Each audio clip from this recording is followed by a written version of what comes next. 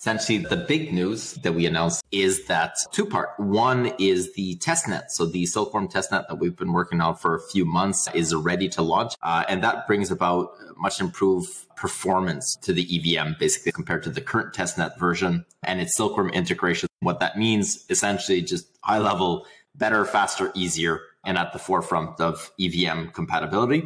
So that's a big one. And as the testnet will be released, there's still no formal date, but I can share that we would be running the testnet for a period of about a month and a half or so until we launch on the mainnet. So the idea would be, barring any unforeseen issues, that we would be launching on mainnet maybe mid-March or something like that, mid to end March. That's the general idea. So that's when EVM would launch. And then the second part, which is really what got people, I think, excited, is that we will be, or the EVM essentially will be a public good, and it'll be launching with the EOS token. So we had talked about, when we talked about a long time ago, that we were going to be launching with a standalone token, that would be launched. Essentially, there'd be a token sale, et cetera, that there'd be airdrops to token holders. For a variety of reasons, essentially, we've decided to do with the EOS token instead. And yeah, that's pretty much the big news. I don't know if Zack wants to add anything onto that, but essentially the user experience will be much smoother. The functionality will be more performant, and it really will ensure that the value remains within EOS. So today you've dropped this Twitter thread.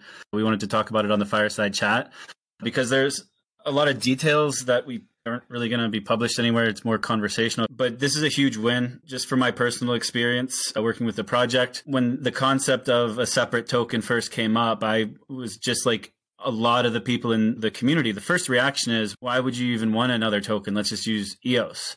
And I was in that same boat initially. And then when you really start digging into the details and everything, there were a lot of reasons for its own token. So one, external capital, which we have ENV now, that kind of serves a bigger purpose. But then there were other things of the ecosystem itself and the token economy that was planned. So for example, RPC nodes, the initial idea was to, and I've explained it like this before, was doing something that was never done before. So it was essentially merging an EVM with a decentralized version of Infura, whereby there would be incentives for read actions, which has never been done before.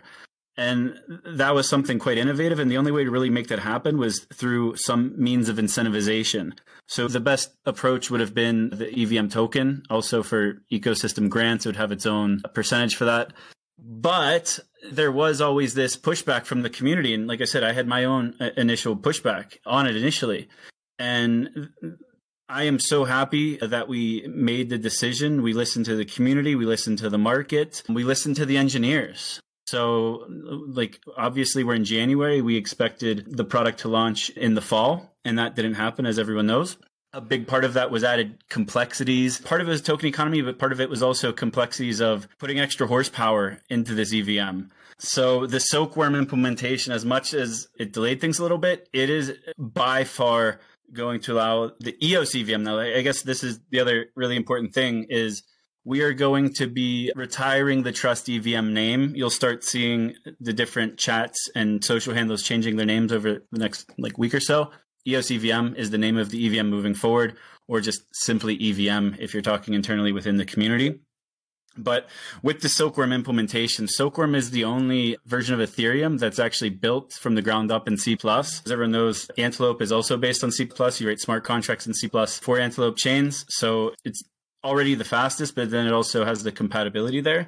But the other component to it, so I started digging into the original idea for a token economy, and it would require a supply of tokens for incentives for the RPCs, because the original idea was to have a robust ecosystem with at least 21 or more decentralized RPC nodes that would be bootstrapping the network. And more than 90% of Ethereum transactions are pushed through Infura nodes. The market kind of showcased that they don't really care to use a different RPC node. Once you set up your MetaMask and you point it to an RPC node, it's very rare as an end user that you ever change that unless you're jumping between Polygon, BSC, or Ethereum. So with this move, we are removing the decentralized Infura component. The ENF will run an RPC node to guarantee uptime of the network, but anyone will be able to run an RPC node. So the general idea of subsidizing node operations was that you would need like hundreds of millions of transactions to generate enough fees for it to be a viable business model to run an RPC node. That was one of the problems we were actually trying to solve with the original token economy. And that's the reason why in Ethereum, 90% of the transactions are going through Infura, because Infura is backed by consensus, early adopters of Ethereum. It's in their best interest to just run the infrastructure, as they essentially run it as a public good. Unless you're doing an incredible amount of transaction volume, which means your project is probably profitable in itself, nobody's really paying for those RPC endpoints. It's all subsidized by Infura themselves.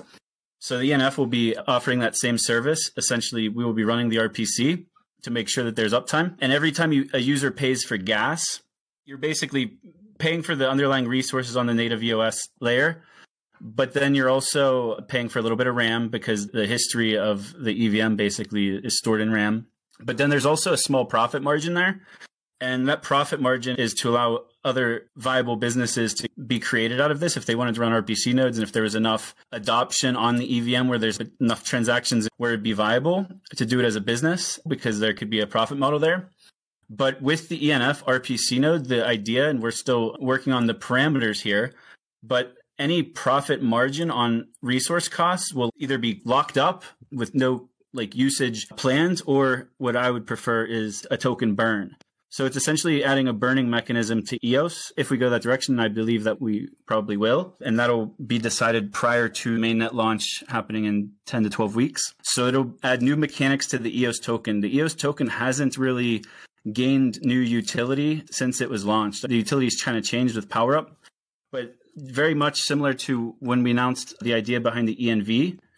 And the ENV has this concept of, okay, whenever profit is able to be taken on an investment, those profits from the LP owned by the network, which is the fund with the 68 million EOS, any profits would be used to potentially do some mechanism. So very much in the same vein as what I'm saying here, it's possible to buy back and lock, buy back and burn. And that was the mechanism behind ENV. And that's still, I guess, up for discussion and up for an official decision, which is why I'm being careful with my words here, because none of these decisions have been made. I'm just saying what my preference is. My preference is always to burn, but other decision makers and legal and regulation, everything needs to be factored in for all of this. So I'm not saying that the burn is 100%, but it is what I would personally prefer. So as part of the RPC node operations, there's a profit being taken on every transaction.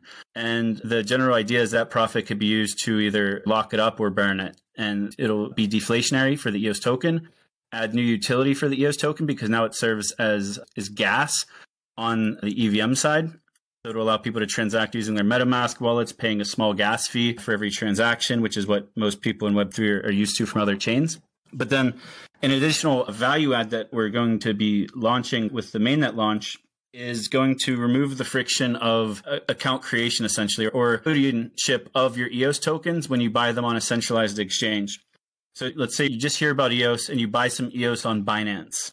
If you have your tokens on Binance and you want to actually self-custody those tokens, you need to jump through all of the hoops that we still have as part of our ecosystem. Like, we're working on it, but you have to create the EOS account. There's friction there. We know there's friction there. You have to pay for it. Paying for an account is not something that is the norm within the rest of the Web3 space. And it always makes it difficult for onboarding new users, even though there's other advantages to the account systems, like the robust permission sets and all of that. But what this new contract will allow would be deployed as a system contract on EOS, and it would essentially act as a bridge between the EOS native side and the EOS EVM side. So whenever you're withdrawing your tokens from Binance, rather than having to create your own account as typical today, you would be able to send your tokens to a specific address on EOS, which would be the bridging contract, so to speak. And then in the memo field, you would put your public key that you would use for an Ethereum address. And by doing so, you'd be sending your tokens to the smart contract on EOS, and it would essentially just be automatically bridging it over to the EVM, completely removing the necessity of creating a native EOS account to self-custody your tokens on the EOS EVM side of things. So that's going to be a huge advantage for onboarding new people into EOS. They're not fully onboarded into native EOS, but they're definitely one step closer. And then there's different layers that over time we'll be able to build on top of this. And when I say we in a community through bounties, RFPs, or direct grants that are applied for, there's a lot of tooling that could be built on these technologies. So for example, a front end with a smart contract behind it, where if you have EOS tokens on the EVM side, that through a very simple UI, you can create an account, because one of the points of friction for creating an account is you have to have EOS to actually create the account in the first place. And if you don't have an EOS account in the first place, you don't have EOS on chain. So one of the things I would like to see a grant application for, so anyone listening to this, I would love to see a direct grant for it, would be the ability to create a full native EOS account using the EOS on the EVM side to make it as simple as possible to be able to take end users from the next level. The EOS EVM is going to significantly reduce the friction of getting a token holder from an exchange on chain. But then to get them from the EVM side of on-chain to the native EOS side, there's still some work to be done there. And that's not part of the scope of what we'll be launching in March. This is something that would be likely come later, and most likely ideally from the community side. So just throwing that out there. But those are the core functionalities that I'm excited for. EOS as gas, added utility, a potential burn mechanism, and the ability to remove friction for creating full native EOS accounts.